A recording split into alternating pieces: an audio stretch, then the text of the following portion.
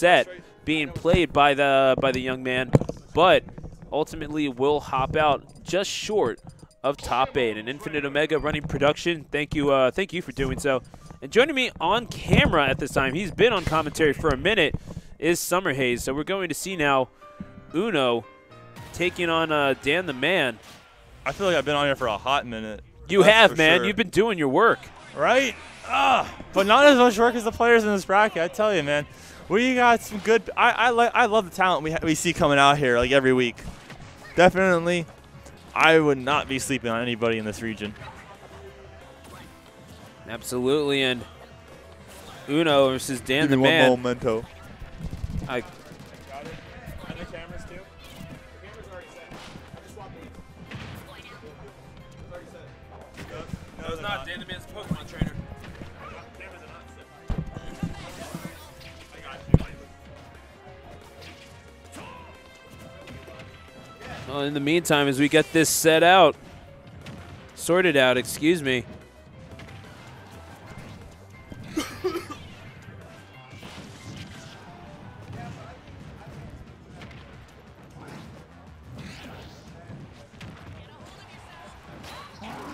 And now, Flare Blitz off the side. DanTheMan essentially conceding that stock. And Uno will receive the advantage numero uno in this best-of-5 matchup, this loser's quarterfinal. Uno and DanTheMan doing well to get this far. Yeah. You know, I wish I looked at the bracket right now and see who else they had to fight to make it here.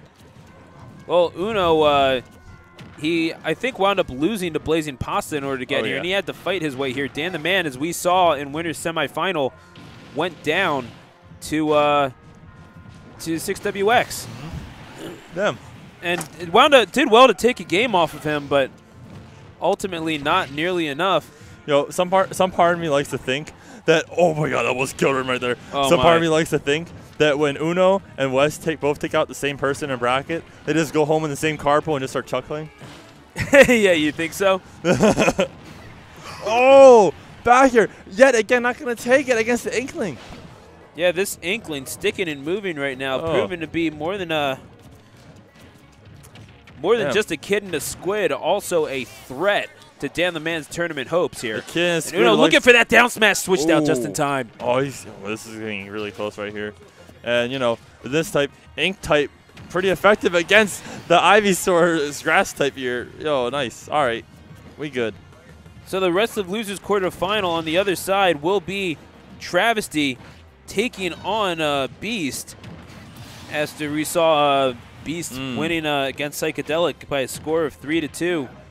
And Uno wound up beating Wawa Peach and Mooch the Mooch in Losers bracket in order to get here. So some stiff competition that he had to take out, but of course, having gone down in the winners quarterfinal to Blazing Pasta, certainly has retribution on his mind here. See, and while you were schooling us all about the bracket, I don't know if you noticed, I just saw like 3 jabs in a row that all like just bounced off Dan's shield. Yeah, that tends to be the case. I mean, that inking mechanic is pretty darn effective, but at the same time, if you shield it just right, you are generally okay. True. And just out of he's trying to get him in disadvantage so he can refill that tank and this is the last reload stop. Those plethora of options that he has. Sitting at 109, and the desperation to get back on the stage, perhaps the undoing of Uno in this game number 1. DanTheMan is going to take it, and that Charizard game of DanTheMan's nothing with which to be reckoned. Dan sets up the high recovery, calls it out, and just whoops him right with the back gear right there. Closes out that game. That was game 1. Yeah, gave him the clap back. And as we're going to have, I think Travesty and Beast is going on off stream, I believe. That looks like it's an off-stream match.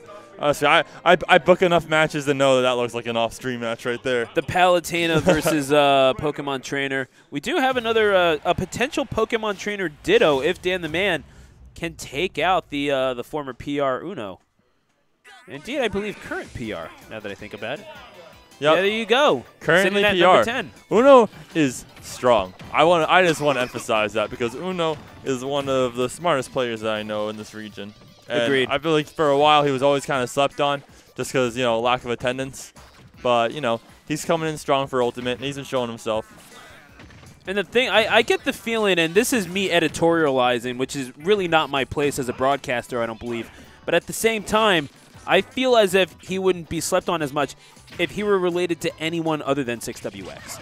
And it's an unfortunate reality. It's like, you become known as 6WX's brother. That's not... You get caught in his shadow a little bit, I must say. But you know what? Not Wes. Uno, not Wes. Wow! As always. Wow! Oh my! The absolute that was disrespect. Oh man, how dare you? Uno has shown himself enough to set himself apart from his brother, for sure. Obviously, the superior driver. Shout outs to Uno for taking us here. He's taking you. Oh, he took you here. Well, actually, no, Wes took us here. But Uno's picking us last night. Either way, good luck getting a ride back as he takes stock number 1 in this game number 2. I'm gonna stop talking right now before I start walking home. Oh yeah, you live far, man. I found that out. Oh, the down air from Uno with style. Uno be looking nice. That was good. That was real good, I gotta say. To line up that Ivysaur's that up B with his spike, that takes skill. That takes knowing your character. And not only that, there is quite a bit of startup with that down air. It takes you gotta know the frames. Knowing the speed at which that comes out is so important. The lineup, clutch moments like we just saw right there. He did, and he connected with feeling that down smash not quite going to take it. Sitting at 150, that's a lot of rage for that down smash. Whether or not Uno dies before he takes his stock against Dan, that doesn't matter because he's already made himself he's shown that he knows what's up. There you go, the boots to the neck of DanTheMan, and indeed a 3-stock victory for Uno. Uno just came back strong as hell. Game that was a statement, close, right? That wasn't even a game 2. That was a statement from Uno. A 3-stock statement. Yeah, really, a statement to the tune of 3 stocks. That is one way to do it. And frankly, that stock number 2, that was him taking the driver's seat of this set, saying, okay, you know what? I saw you game number 1, but here's the thing. This is my stage. This is my game. You're going to play my way. And indeed he did, taking the driver's seat and then some. And now DanTheMan, he's going to have to wrest the control right back from the Philly PR player as we go to Kalos for game number 3. Oh, yeah. We got Matt. We have Matt control from Uno coming out from that last game. And you know what makes you wonder? How is Dan's going to respond back? He's playing Squirtle at the start here. Both are super fast characters. They just want to get in your face with these short hitboxes. And now we have Blazing Pasta in the back room watching his potential competition, though. However, he does have an opponent in his way in winners final, 6WX. So a definite statement game for him as well, taking out a person who was ranked as the 34th best player in the world of Smash 4. So, Wes is always consistent too. I mean, Wes was always on the PGR. He never fell off once. And, that's really a testament to his consistency as a player. Absolutely. I mean, such a stalwart force in both the Philadelphia and international scenes. The Flare Blitz coming out from DanTheMan. We were talking about Wes, but Uno's out here you just got done saying not to underplay me. You better watch what I'm doing. For real. Oh, no, he has that Charizard up to 170%. He is living to a pretty high that high ceiling of Kalos coming into play. Once again, we find Inkling in a very familiar situation where Inkling in 5%, but finding kills is harder than it looks. But Uno still made it look good. He still made it look possible.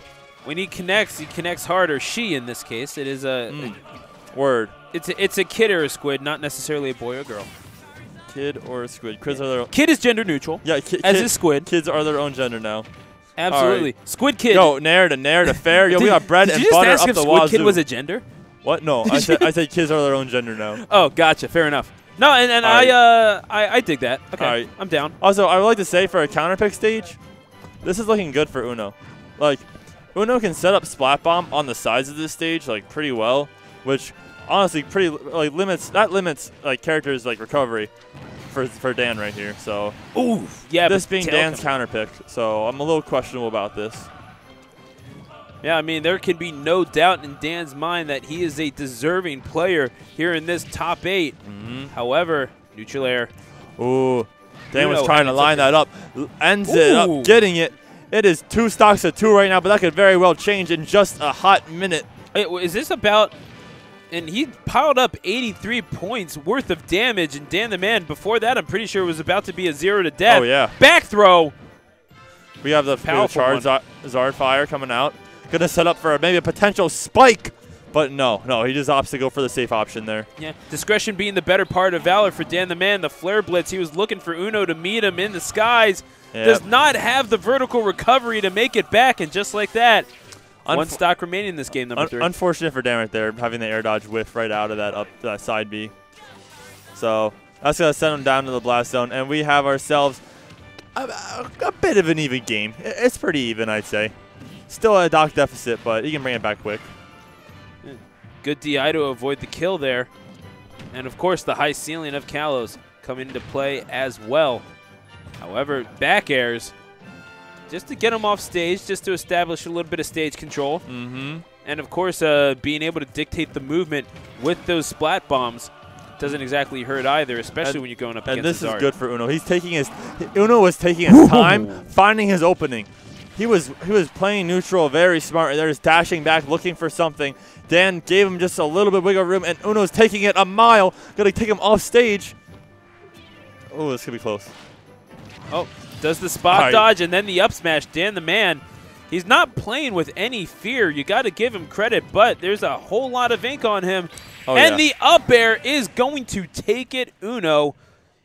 He has the 2-to-1 advantage. DanTheMan, he's going to have to respond and respond fast. Yeah, Dan might be at his he might be pulling out strings right here because he's on his last game if he does not clutch this out.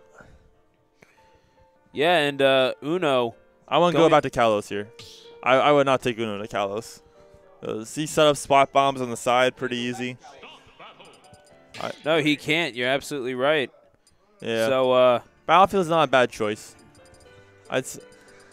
For Pokemon Trainer, I'm not really sure what kind of stages you want to go with, because I feel like there's so many different styles you can play Pokemon Trainer in. It's more of a comfort pick with what character you like best. I feel like Battlefield might help him out landing wise if he's playing Zard. So, yeah, I can see it. Yeah, the thing is though, I mean, the win condition against Pokemon Trainer, at least as it stands right now, is to make it so that your best character is more or less neutralized. Just play against the strengths of that character really does test the versatility of you as a player. And Uno right now doing his absolute darndest to make sure that the zoning game of Ivysaur is not a factor. The splat bombs, and even though it's he has a very good Charizard, one could argue that the Ivysaur, the star of DanTheMan's team. Oh yeah, like we see him go from Squirtle to Ivysaur to he didn't play Squirtle start out, did he? Did he start out with Squirtle? I mean, we've seen him play it a little bit, but it's really more for that tacking on the incidental damage, but Paintbrush the Booyah combo, the Splat Roller into Ink Brush. Oh, please don't call it a Booyah. Why not? It's so lame. It's so corny. It's like either that or the Woomy. The Woomy? Yes. Why the Woomy? All right. Clearly, Summer Haze is not the freshest squid on the block. I am not illiterate. I am very illiterate when it comes to squid terminology. I'll say that. Are you a squidderate? I'm a squidderate. I'm a bit squidderate. All right. I think you just my resume is inked. Whatever you say. All right. Oh, I mean, yo, speaking of inked, yo, you're looking at oh my gosh. You're talking about inked. Yo, I never seen this color this color costume before for him for Zard. I was about to say, you never saw that color ink. You clearly weren't around for gel pens, my man. I was about to say, you remember gel pens? Ooh, if you remember gel pens, give Bros Calamity a follow. But I think I remember gel pens. Yeah, those were a thing. They were indeed. Oh, man. Oh, my God. All right, it's 2 sets of 2, by the way. So, like, definitely, I would actually call this the game even. If Dan gets in off stage at all, like he is right now, it could be rough, though. Well, trying to provide that shield pressure, but, man, no pressure like the blaster. A lot of force behind that, and the inertia of that blaster is going to blast away the second stock of DanTheMan, who's now in his tournament stock if he's not careful here. But he's getting right into these jabs, which, of course, just allow that damage to get piled on so much faster. Uno, oppressive right now in the face of every single thing that DanTheMan is trying to throw out. All right, question is, how will Dan make it back? He rolls for the second time in a row. Is this about to be – oh, no, I was about to say if this was a 0 to death. Yeah. All right, Uno looking for the roller right there. Didn't quite catch him that time. And how will Uno make it back? That's the real question, because Uno is already on the side of the stage, and he is taking a lead. One hell of a lead, actually. Establishing stage control until that up smash. There's only so much you can do in the face of that. But he has him at 170. Splat bomb. Air dodges, however. Yeah. Oh, that's beautifully done. The end lag on the air dodge, allowing him to not be able to up B far enough. And that's going to be how Uno advances to the tune of a 3-1 victory in this quarterfinal. That's true. Dan thought he could make it back safe with that, with the air dodge to ledge, but was just came up a little bit short for Zard. So you hate to see it happen, but you know what? Good stuff to both players. Dan did a good performance, and Uno was just that much better.